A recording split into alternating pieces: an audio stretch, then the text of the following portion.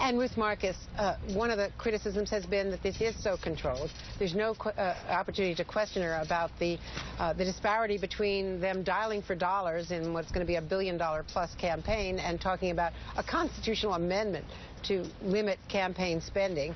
At the same time, talking as a populist when she was the senator from New York and clearly was very close to Wall Street and took money from hedge fund managers.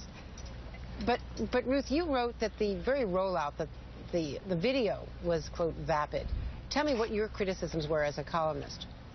Well, I understand what Hillary Clinton is trying to do. And by the way, I'm kind of itching to be out there with you guys. I know it's been frustrating not to be able to get to her.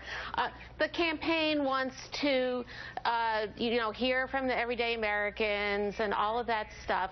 But the video and honestly, even the first day or so of campaigning has been the video was substance free, and the first couple days of campaigning have been semi-close to that. If you look at the video, didn't say anything except for everyday Americans are being left behind. Didn't say how she wanted to help fix that. The 4 issues that she mentioned yesterday were 3 issues of boilerplate, as far as I'm concerned. An economy for tomorrow, not yesterday. Duh.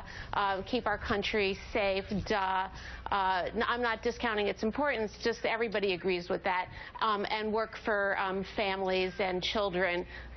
Duh, again. And then the news that she made, as you said, was on money in politics and supporting a constitutional amendment. Well, I don't mean to be cynical, but first of all, wake me when that happens. It's not something that's within a president's control, and it'd be years in the future. And I am having flashbacks to Bill Clinton, who was raking in at the time tons of soft money, saying something I heard the Clinton campaign was saying yesterday, which is we're not going to unilaterally disarm in the interim. So she gets some points supporting a constitutional amendment, certainly some points with the left, but it doesn't cost her anything. And I asked Jen